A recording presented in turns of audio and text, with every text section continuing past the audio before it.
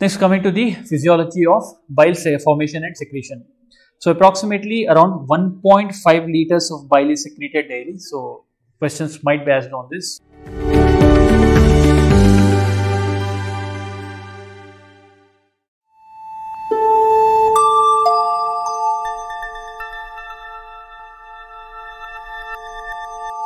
Next, coming to the physiology of bile formation and secretion. So, approximately around 1.5 liters of bile is secreted daily. So, questions might be asked on this. So, it's around 1 to 1.5 liters. So, different textbooks give it differently. So, on an average, take it to around 1.2 to 1.5 liters. So, around 80% of this is secreted by the hepatocytes into the canaliculi. So, once bile reaches the canaliculi, a lot of reabsorption and secretions can also happen through the canaliculus. So, the epithelial cells of the biliary tract can actively reabsorb, secrete water and electrolytes. So, secretion is generally through a chloride channel activated by secretin. So, whenever food reaches the duodenum, whenever the chyme reaches the duodenum, secretin is activated and secretin causes further increase in secretion of the water and electrolytes through the biliary canaliculus, and it starts changing the content of the bile. So, ultimately bile becomes enriched with bicarbonate ions, and this accounts to around 20% of the biliary secretion. So, if we have bile in the common bile duct, around 80% of it has come from the hepatocytes and around 20% from the biliary canaliculi. To remember, the concentration of the hepatic bile of the sodium is important, of potassium is important, of the bile salts is important, and once protein has also been asked. The concentration of protein in the bile had asked for. So, this is a diagram from Shashikiran. Try to remember the input, at least these four. So, then comes the question about the difference in the hepatic bile and the gallbladder bile.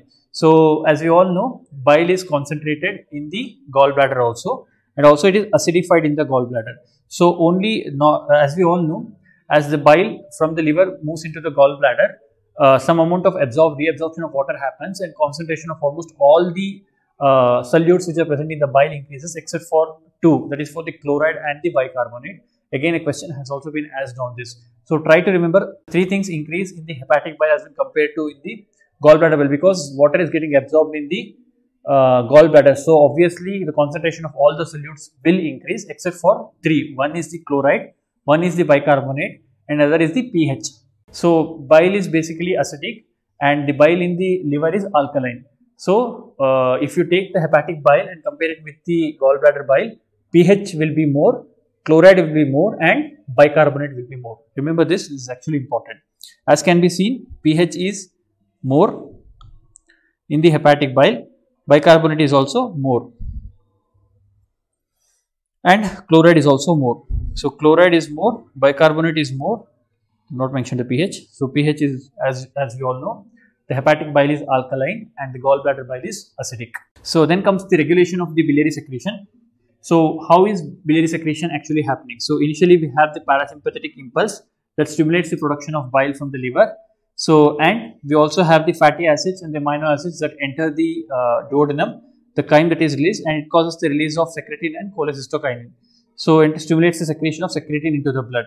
So, whenever CCK causes contraction of the gallbladder and release of bile, secretin enhances the flow of bile, which is rich in bicarbonate from the liver, by majorly stimulating the cholangiocytes also. So, vagal stimulation has caused an increase in the biliary secretion, while the splanchnic sympathetic nerve stimulation results in decreased bile flow. So, the most important gastrointestinal hormone that causes an increase is the secretin. So, it basically increases the concentration of chloride rich fluid and also the bicarbonate rich fluid that is secreted via the cholangiocytes. So, secretin release is stimulated by the hydrochloric acid, proteins and fatty acids in the duodenum that constitutes the chyme. So, the bile ductular secretion is also stimulated by cholecystokinin also, gastrin and other hormones.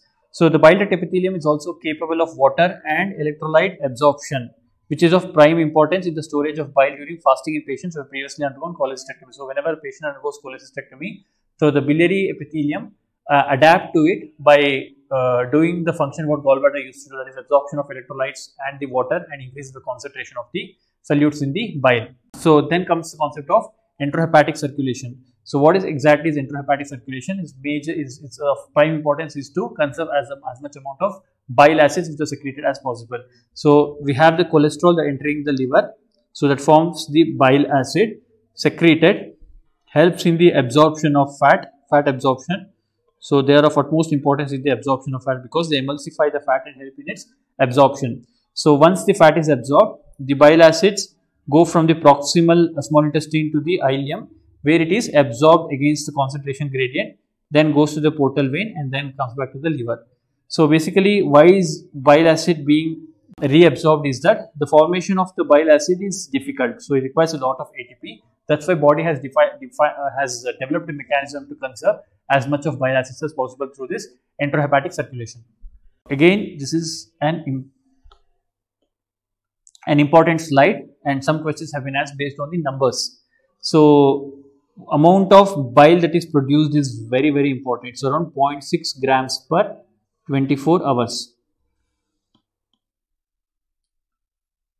So this amount is the newly synthesized bile, and around 2 to 4 grams of bile acid goes through the pole.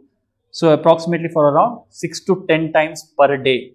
So as we have already discussed, so that goes through gets secreted into the small bowel, reabsorption, portal vein, and gets returned. So around 0.6 grams of bile is lost in the feces every day, and around 0.6 is generated every day. 0.6 grams of bile acids for 24 hours. So to put it in a nutshell, the liver is responsible for biotransformation of many endogenous and exogenous substances. So for many substances, it is the detoxification that the liver forms and converts lipid soluble into water soluble end products and secretes them. So there are two general mechanisms by which liver accomplishes this biotransformation. One is through the oxidation, reduction and hydrolysis, and the second one is through the conjugation process. So cytochrome P450 enzymatic system is the most important one that catalyzes the phase 1 reaction. The second reaction involves an array of enzymes wherein conjugation process is accomplished. So basically in phase 2, many of the hydrophobic substances are converted into hydrophilic substances, and then they are eliminated through bile or urine. Also, liver is the principal site of conversion of ammonia to urea via the urea cycle, which is a separate process. So basically ammonia is converted to urea, which is water soluble and can be easily excreted in the urine.